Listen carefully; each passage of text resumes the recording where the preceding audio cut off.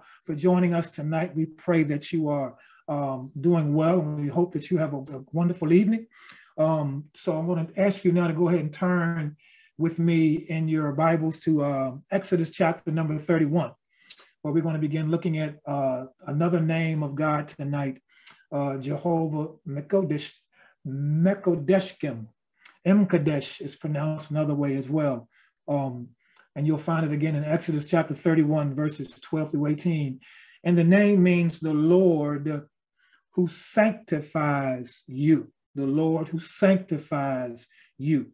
Now, just as a way of recapping all that we have been looking at over the last several weeks, we have been looking at this idea of learning the different self-disclosing names of God, the self-revelatory names of God, the names that either God revealed himself by or the name that people came to understand God by as a part of their own discovery of God.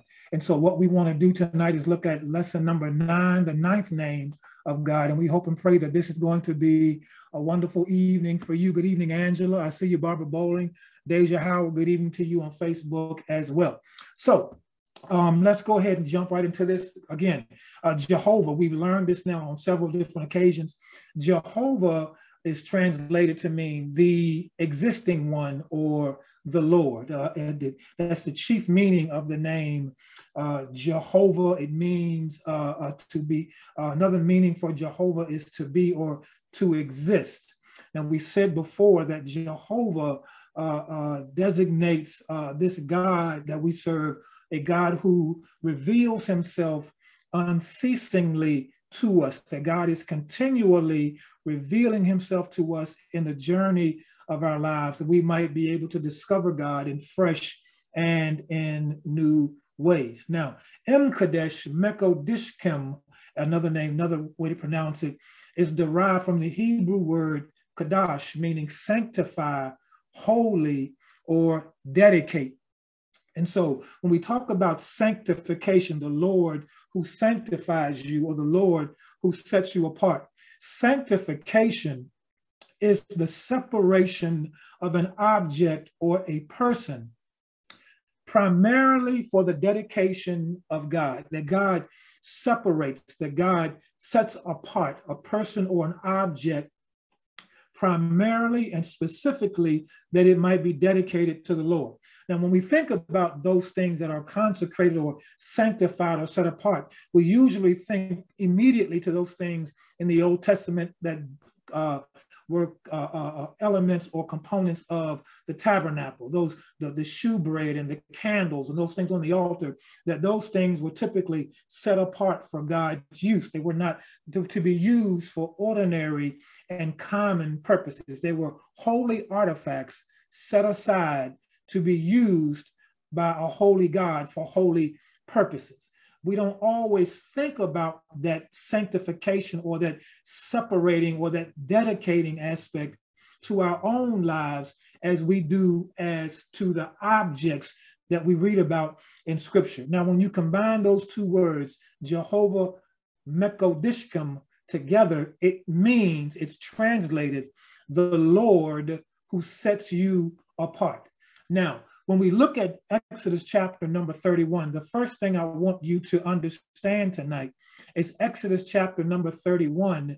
It is a part of the Exodus narrative. So in order to really understand and appreciate what is being taught here in Exodus 31, beginning at verse 12, you have to keep it in the context for what it is presented. It is a part of the Exodus narrative, so therefore it has a specific and an important meaning to us, how God wants us to apply that to our own spiritual journey. Now, beginning in verse 12, we now begin looking at the instructions for the Sabbath that God sets apart for God's people. Now, let me say this in order to keep it in the context of what it means, that the nature, the meaning, the intention of the Sabbath, that is an urgent check on the ideology of productivity. that when they came out of Egypt, out of Egyptian bondage, out of oppression, what was governing their lives was this ideology of productivity, because productivity in the text is rooted in a myth of scarcity, that whenever people begin to believe I don't have enough, then I will always be working with the mindset or with the objective to get enough. And so when they were in Egyptian bondage, this myth of scarcity was used, this ideology of productivity was used as a way to justify the empire having great surpluses. So what Pharaoh did was Pharaoh made it seem as if the people would never have enough, that he took away the straw that they used to make bricks. So therefore he made their times hard, but he also forced them to be more committed to productivity over and against anything else. The empire, the empire that they were brought out of, the worldly system, the worldly empire that they were now delivered from, acts as though there is not enough, acts as though there will never be enough. Therefore, the supreme virtue or the supreme purpose is in producing and accumulating more. Now, let me pause right there, because it's imperative for us to understand that whenever we adopt this mentality that I never have enough, something is going to be jeopardized. Something is going to suffer as a result of this mentality, this ideology of scarcity. And so what God does at the tail end of his speech with Moses, at the tail end of his conversation with Moses, what God does is God begins now to set the record straight, if you will. He begins to lay for them the foundation that they would need to have as they move forward in their relationship with Almighty God. This was not going to be this abstract journey, but this was going to be a journey that was going to be rooted in their willingness and their commitment to be obedient to what God was laying out for them to do. It is not a subject or a passage of scripture that we automatically or readily go to, but it's one that's very important as we begin now to lay the framework for this idea of the Lord who sanctifies you. Because you have to understand in the simplicity of our relationship that God has brought us out of the world to be dedicated unto himself. God has brought us out of the paradigm of quote unquote slavery, that we might be able to share in relationship with God the way God intends for us to be in relationship with him. Now, several points of significance. Let's begin to read beginning at verse 12 in Exodus chapter 31, and then we'll touch on some of the points of significance in the text, and then we'll draw away or pull away some important highlights for us to hold on to as we journey ourselves. So beginning at verse 12 in Exodus chapter 31, where the word of God reads from the New Living Translation, it says, "The Lord then gave these instructions to Moses. Tell the people of Israel, be careful to keep my Sabbath day, for the Sabbath is a sign of the covenant between me and you from generation to generation. It is given so you may know that I am the Lord who makes you holy. You must keep the Sabbath day, for it is a holy day for you. Anyone who desecrates it must be put to death. Anyone who works on that day will be cut off from the community." Now, let me pause right here to say that God is really not going to cut you off and kill you because you don't honor the Sabbath.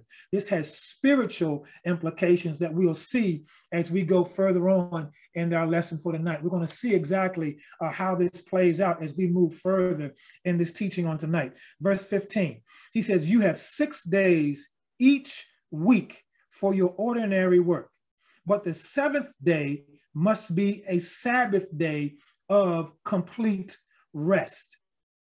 Hallelujah. A holy day dedicated to the Lord.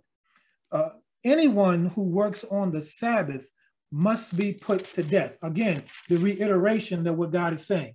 Verse 16, the people of Israel must keep the Sabbath day by observing it from generation to generation. This is a covenant obligation for all time with the people. This is a permanent sign of my covenant with the people of Israel. For in 6 days, the Lord made heaven and earth. But on the seventh day, he stopped working and was refreshed. Verse 18, when the Lord finished speaking with Moses on Mount Sinai, he gave him the 2 stone tablets inscribed with the terms of the covenant written by the finger of God. Now, when we look at verses 12 through 18, several points of significance that we have to lift out of here that pertains to this idea about the Sabbath day. First and foremost, the Sabbath is a sign between God and God's people. The institution of the Sabbath was a display of God's favor to the people of God. And it was a sign that God had distinguished them, or that God had qualified them to participate in God's own life. Don't miss that the observance of the Sabbath reflected their duty and their obedience to God, that God was calling them into a place with God. He was calling them into a place where they were going to now be forced and challenged not to have a mindset of constant productivity, because they were being seduced to the ideology that if long as they did not have, they would have to work in order to get. Now, remember something here. God rested on the Sabbath day, and God did not rest because God was tired. God did not take a break because God was tired. Everything God did in 6 days, God did not have to do anything on the seventh day. The importance about the rest does not speak to what God did, but the importance of the rest speaks to what God is calling us into. That by telling them it was a sign among him and his people, among God and his people, the Lord was letting them know through Moses that God's favor was on them. And this opportunity to come into a place of rest qualified them to participate. Here it is, to participate in God's own life. I want you to look at something now, because it tells us in the text that God, look at verse 17. It is a permanent sign of my covenant with the people of Israel. For in 6 days, the Lord made heaven and earth. But on the seventh day, he stopped working and was refreshed. So what God is letting Moses know here is that there's got to be a point, a time in your life that you set aside to do nothing else but to rest. And your resting is a sign that you are in covenant of relationship with God. The opportunity to rest says God has qualified you, here it is, to take a break, because God himself, the life of God, when you look at the life, if you will, quote unquote, life of God, the cyclical life of God in the early part of Genesis was one where God worked and then God rested. And so what he's telling them is that I'm bringing you into a place where you are now able to participate in God's own life. Oh, Lord, have mercy. And Jesus himself even participated in the life of God when Jesus would steal away just to rest. And this idea that I've got to work and work and work and work and work is not a biblical concept. There it is right there. It is not something that God would desire for any of us, because what God wants for us to do, hear me well, is to participate in the cyclical flow of life that God has communicated to us through the word of God. So first and foremost, it is a sign between God and God's people. So we set aside that one day of the week to go worship, amen, Sunday. And the Sabbath in the scriptures was not on Sunday, it was really Saturday, amen. we set aside that one day of the week where we go to worship as a way to quote unquote participate in the life of God. Now, I'm going to touch on this later on as we get further in this, because what I want you to understand here is that the idea of rest is really a concept of worship. There it is right there. Anybody who says they cannot rest really does not understand or value the significance and the privilege of what worship really is all about. Amen. So first of all, it is a sign, but then secondly, it is holy to you. In verse 14, the word says, you must keep the Sabbath day, for it is a holy day for you. Anyone who desecrates it must be put to death. Anyone who works on that day will be cut off from the community. Now, when I was growing up, my grandmother used to always tell me, she used to tell us that you don't work on Sunday, because if you work on Sunday, God's going to take a day from you during the week. It was a way, and when I was young, it frightened me, it scared me, because I thought that if I worked on Sunday, God was going to snatch another day away from me. But that's really not what she was trying to parlay to me. Her theology was somewhat correct, but how she communicated that theology was not all the way right.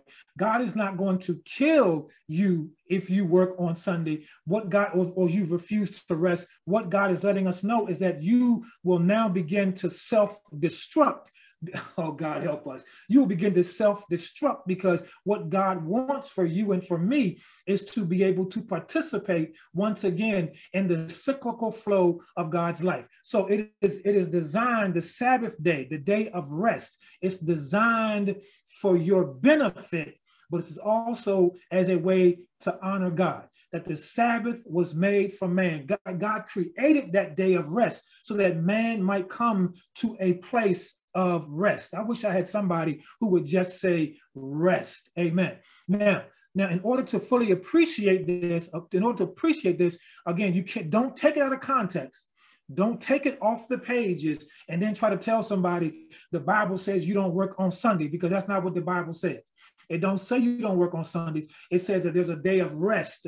Amen. A day of rest that all of us should have as a part of our journey, as a part of our lives. It's a day and a time of rest. It does not say if you work on Sunday, you're going to get a slap on your wrist. Amen. I'm trying to help somebody here now. It doesn't say that. What it says is that there's got to be, you're going to work 6 days, but you have to have a day of rest in the calendar, in the journey of your life. There ought to be one day where you set aside some time to rest. And what that simply means is that when I'm resting, I am still participating in what is called worship. Now, this statement, God gives Moses this statement, these instructions, against the backdrop of the Exodus story.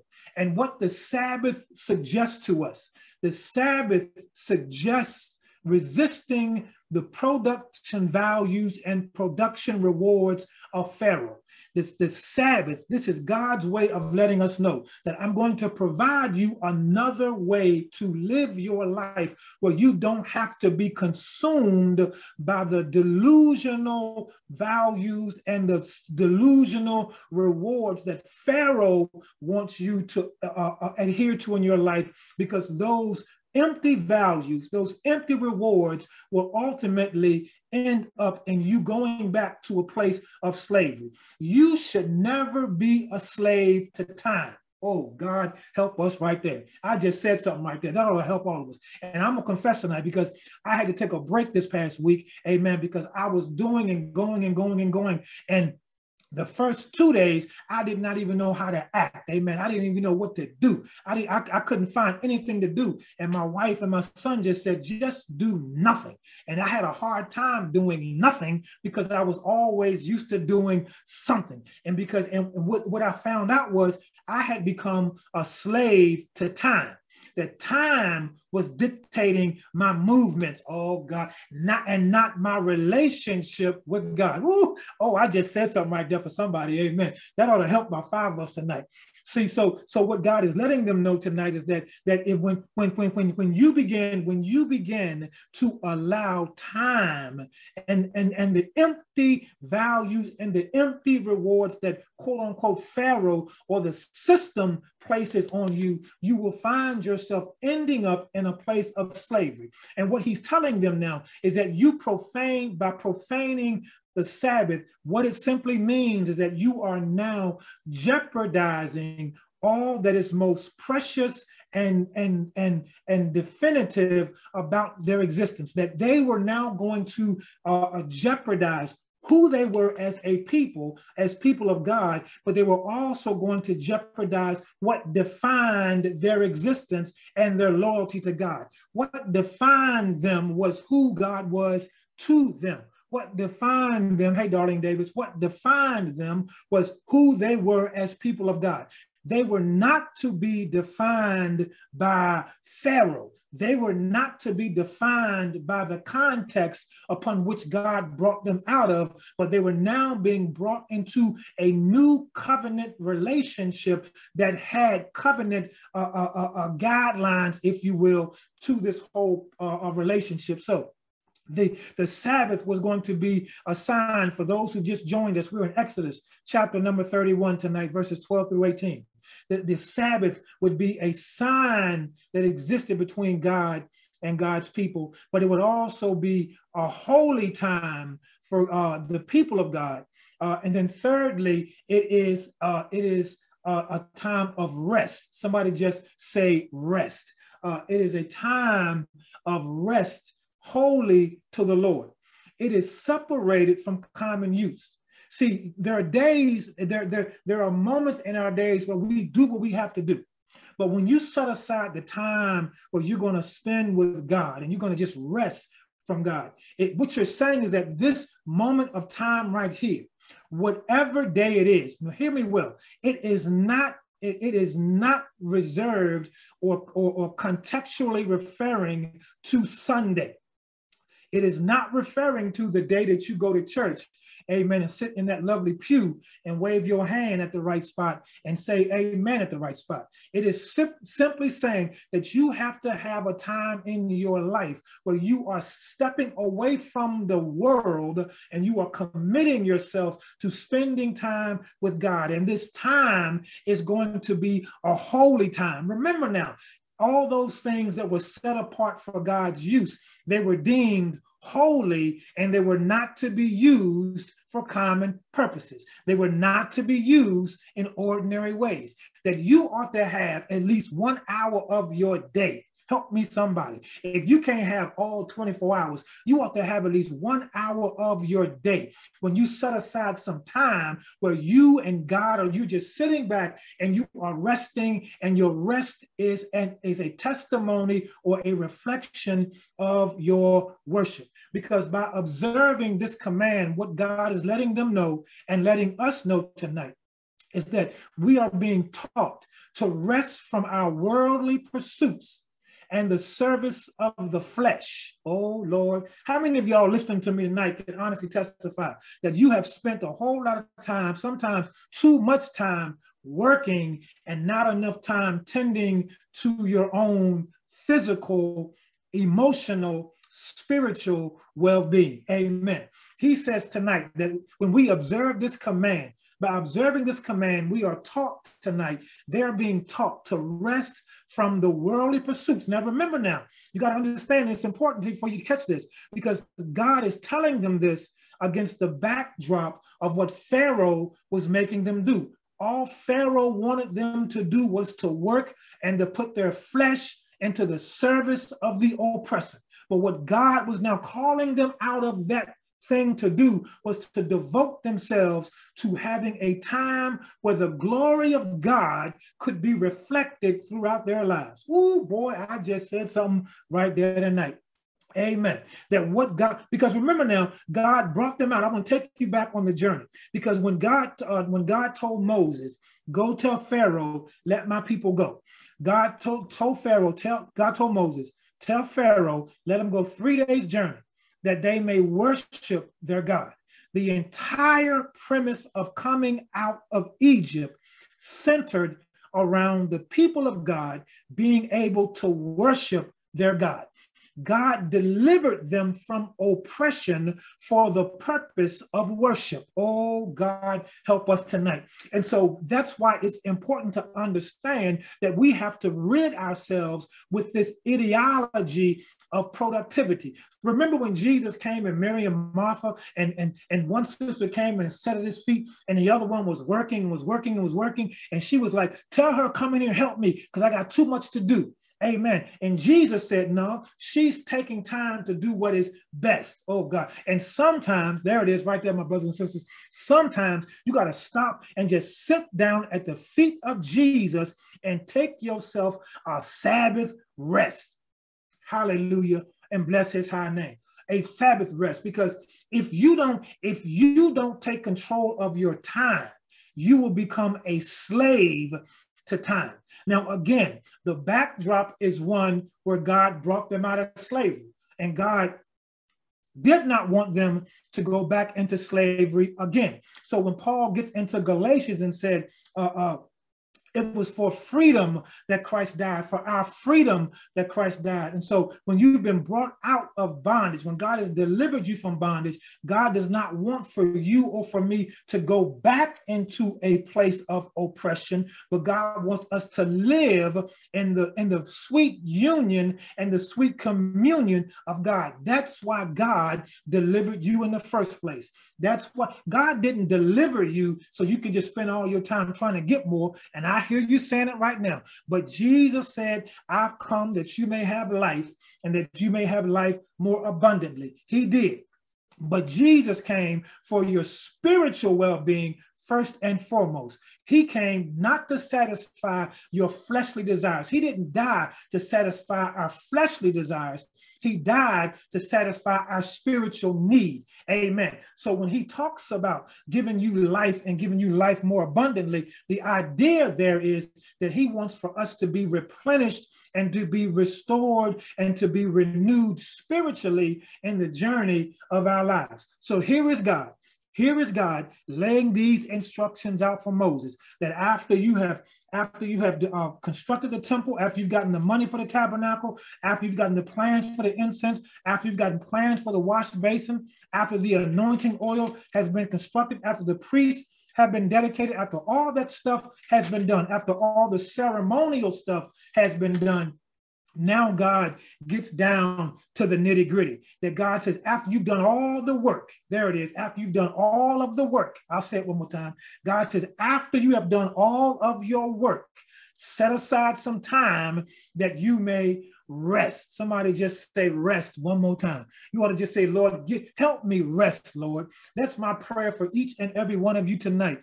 Help them rest, oh God. Help them rest in the harmony and in the beauty of what this relationship we have with you, that it might provide them and provide all of us tonight as people of God. Now, can I take you a little deeper tonight? Can I take you a little further tonight? I hope you don't mind. Amen. Now, why this is important. This, even though when you read these 7 verses, it might seem like that it really has no bearing on my journey. It might seem like I don't even understand why God even put this in here. It may seem like, what is the relevance for this being in scripture? And remember, I told you before that everything in the Bible has spiritual significance to our lives.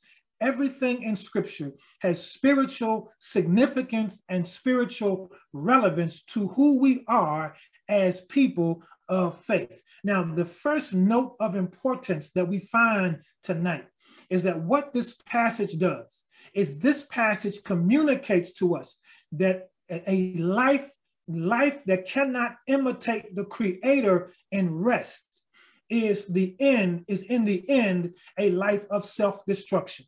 when God says, hear me well, when God says, when he tells Moses that I worked for 6 days and I took a Sabbath day, 1 day to rest, this passage of scripture tonight is letting us know that a life that cannot imitate the life of God, cannot imitate the life of the Creator, cannot imitate the creative life cycle of God, is a life that will ultimately end up in self-destruction. Because what happens is that God now becomes pushed on the periphery and the fringes of our lives. We were created to be in relationship with God. God was not created to be in relationship with us. We were created to be in relationship with God. So therefore, your life and my life, there has to be some balance to this thing that we call life. You cannot work yourself to death and then think you're going to have a healthy and vibrant spiritual life. You cannot work yourself to death and believe you're going to be strong spiritually, because that's an oxymoron or a contradiction to the portrait of how God lived, quote unquote, lived his life in Genesis chapter number 1. So if you and I are going to avoid having a self-destructive end, remember now, the Bible says there is a way to a man that seems right, but the end thereof is death. And you and I might think we know the best way. We might think we know what is right. We might think we have all of the best ideas. We might believe, we have been seduced at times into believing I've got to work harder and work longer and do more, because if I don't, I'm going to miss that old saying, the early bird catches the worm. And that whole statement implies to us, I got to be up early and be about it all day long, because if I don't, somebody else is going to get ahead of me. But can I bless you real quick? If you don't take the time to cultivate a worshipful life with God, a meaningful life with God, then you ain't got to worry about nobody else getting ahead of you, because you're going to self-destruct on the other end, all because of your own doing, all because of my own doing. So one of the things we got to take away tonight is that the Lord who sanctifies you, the name, he sanctifies you. He has set you apart, not only to be holy because he is holy, but he has set you apart to participate in his very own life, in the very life of God, a life that consists of activity and a life that consists of rest. It is not either or, but it's both and. The Sabbath suggests again that we can no longer allow the empty values of Pharaoh's system to dictate how we move and live our lives. And what I want you to get, if you don't take any notes tonight, take this note down right here, that the main point about the Sabbath is not worship, but the stoppage of work. Amen. Because what happens if you think about it just from the standpoint of worship, you fully don't understand the real meaning of rest. Okay. See, when I think about the Sabbath being a stoppage of work, doing nothing, what it does is this level of awareness, it invites all of us to rethink what worship really means to us. Because in this context that God is giving us tonight, worship is God's creation engaged in joyous rest. That we are called, God is calling us to enjoy a space where we can enjoy God, cultivate a space where you can enjoy God, and worship is a place where you enjoy God. Again, it is not about you being in a particular building on a particular day to Act as if you are in worship. That is going to worship. That is not participating in worship. Say it again, preacher. I think I will. That is going to worship. And a whole lot of people go to worship, but not everybody practices worship. We go because we don't fully understand the real definition of worship. Worship is really not an activity that I do, but worship is a state of being that I'm in as I commune and relate to God. Meditation is another aspect, there it is, Angela, of worship. That when I can spend time with God and meditate on God and let the Spirit of God and the Word of God speak to my heart and to my mind, I am now enjoying my time with God. I am in a place of actual worship. And I would dare say that a whole lot of us have really minimized the significance of worship because we don't always immediately gravitate to spending time with God outside of the activity of going to spend time with God, if that makes any sense to you. See, worship is a place where you can enjoy God. You can be in your house with the sound off, sitting in your chair and allowing your mind to just reflect on the goodness of God, allowing the Holy Spirit just to speak to you. And when you start thinking about what God has done in your life and a tear rolls down your face, you ain't done nothing, you ain't doing nothing, you are now engaged in what we call worship. How God defines worship. Somebody ought to just say, help me worship, oh God. Help me worship, oh God. He's telling them now that you must keep the Sabbath day by observing it from generation to generation. Verse 16. This is a covenant obligation for all time. That what God is trying to let us know tonight is that we are supposed to have in our daily routines of life carved out a space and a time where we can enjoy being in the presence of God without having to do or go anywhere. Oh, that is wonderful. Because listen, God has set you apart. God has sanctified you. He has set you apart that you might be not used for ordinary, common use, that you are to be used for holy purposes. And there's nothing more holy than being in the presence of a holy God. Hallelujah, and bless his high name. So the first order of importance tonight is that number one, that a life that cannot imitate the life of the Creator in rest, hear me well, in rest, that if you cannot imitate God in resting, you're going to end up self-destructing. You're going to end up destroying your own self. Secondly, the main point about the Sabbath is not so much about worship, going to a place, but it's about the stoppage of work. Because when you rest and do nothing, it helps you redefine what worship really is to you and to me. It's about finding a place where you can enjoy God. The third point of importance tonight is that the Sabbath for us, God is trying to help us come to a re-understanding or help us to redefine the ultimate purpose of life. Can I bless your neighbor real quick? Life is more than going. Life is more than the hustle and the bustle about getting things accomplished.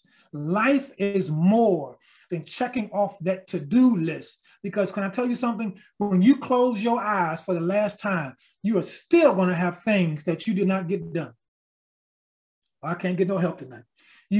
When you close your eyes for the last time, there's still going to be things that you did not get done. So if trying to check off everything on the to-do list is how you define life, the Sabbath is designed to help redefine for all of us what the ultimate purpose of life is all about.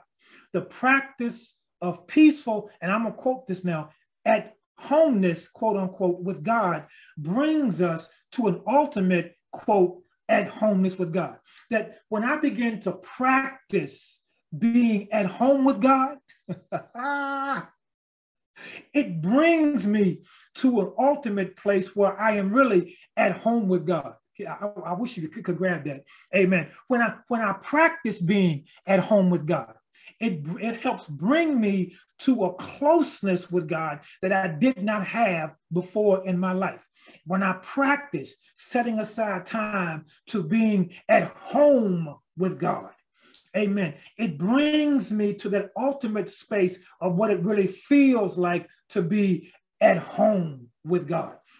This, my brothers and sisters, has a hint of an eschatological and end time kind of connotation to it. That me spending time with God here now is preparing me for what it's going to be like when I spend time at home with God in eternity. And if you don't know how to spend time with God in time, you're going to struggle spending time with God in eternity. Because if you are not the kind of individual now who can just sit back and reflect and marvel on the holiness of God and the goodness of God and reflect on the nature and the characteristics of God, you're going to have a hard time when you get to eternity, when all you do all day long, every day, is reflect, celebrate, honor, and glorify who God is and has been in your life.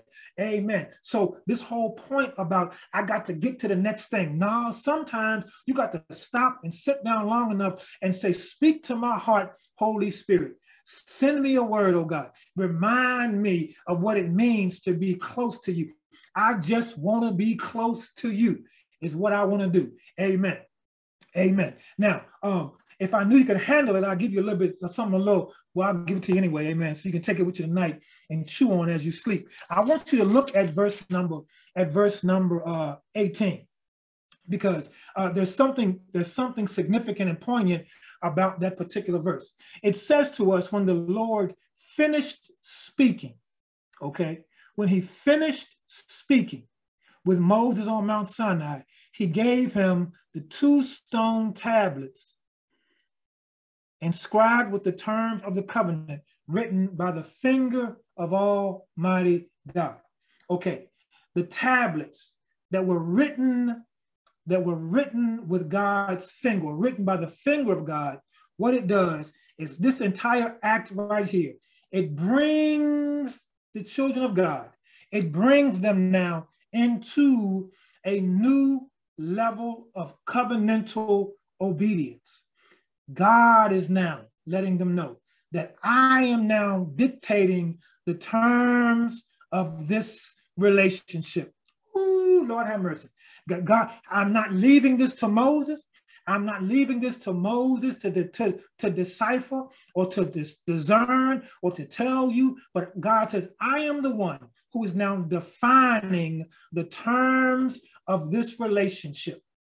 Now, if you have your Bibles, if you turn back over to Exodus chapter number 8 and verse number 19, what you're going to find there is you're going to find that phrase, finger of God, and used in a previous context. Because in chapter 8, verse 19, after this was the plague of the gnats, and after the magicians tried to do the same thing, and they could not do it.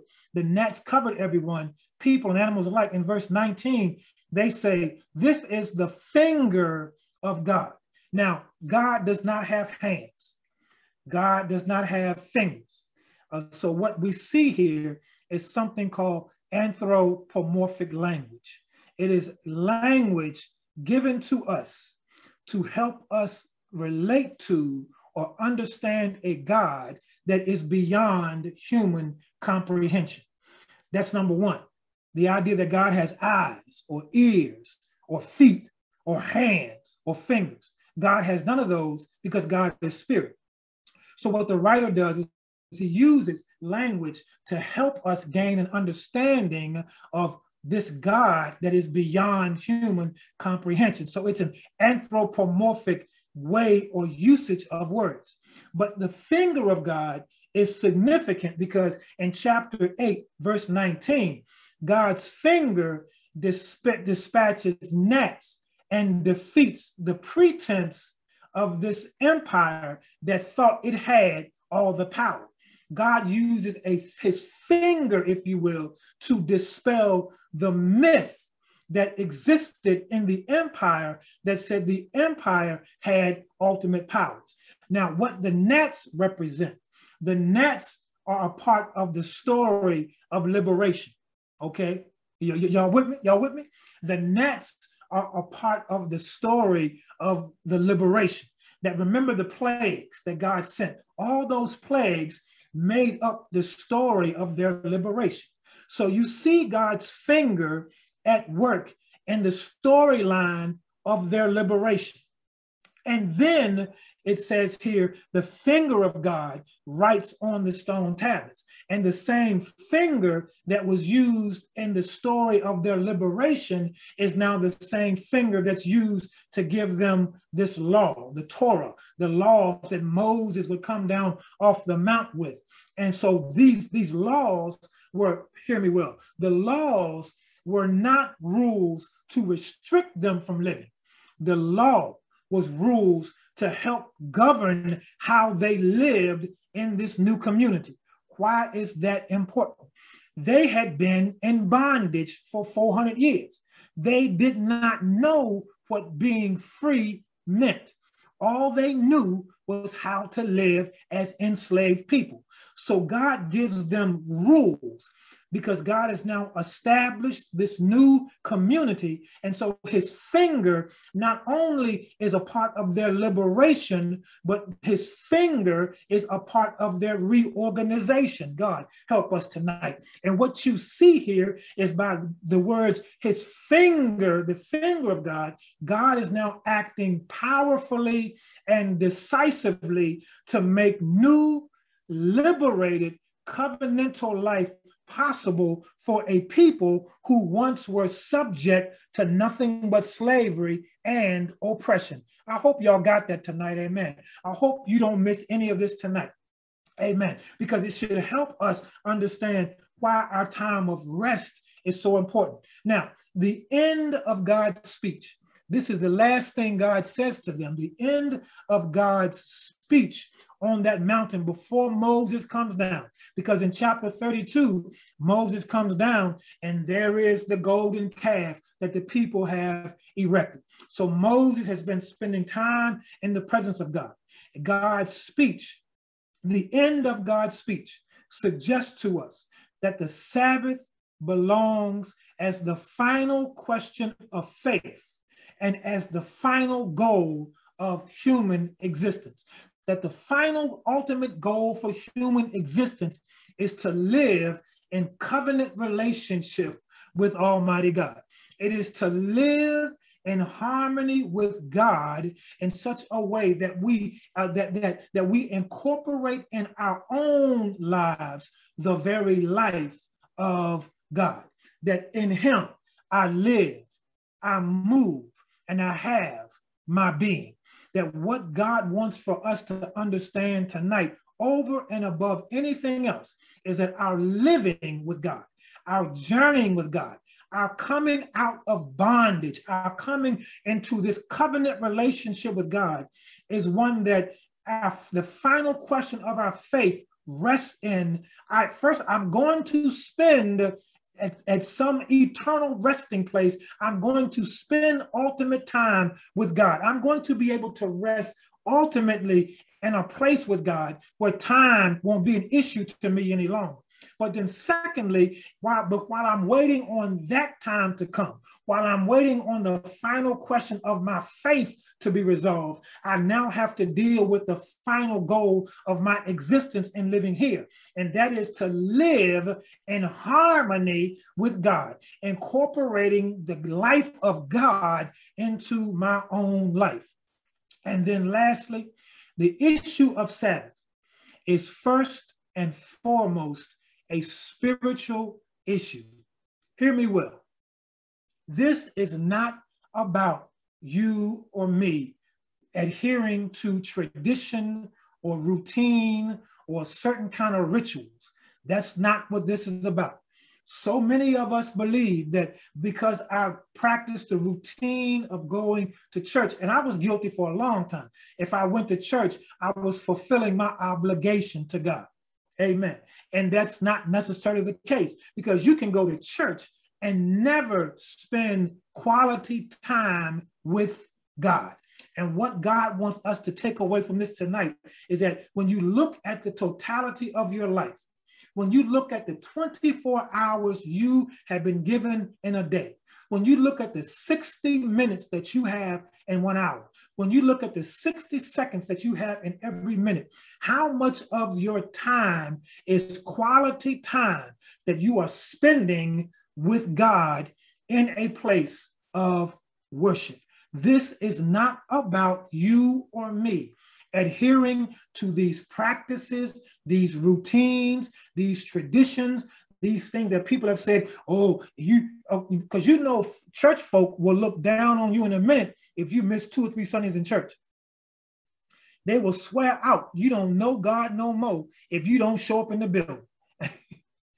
I can't get no help tonight, amen. They will swear out that you and God ain't friends no more because you don't come to church. And that's not what God is teaching us tonight. What God wants us to know tonight is that the issue of importance here is not whether or not I set foot in a building. It is how I spend time with God in a place of rest, where God is allowing me to participate in the life that God has ushered me into. The Sabbath is an act whereby we restore and we re-accept our proper relationship to God and our proper relationship to God's creation.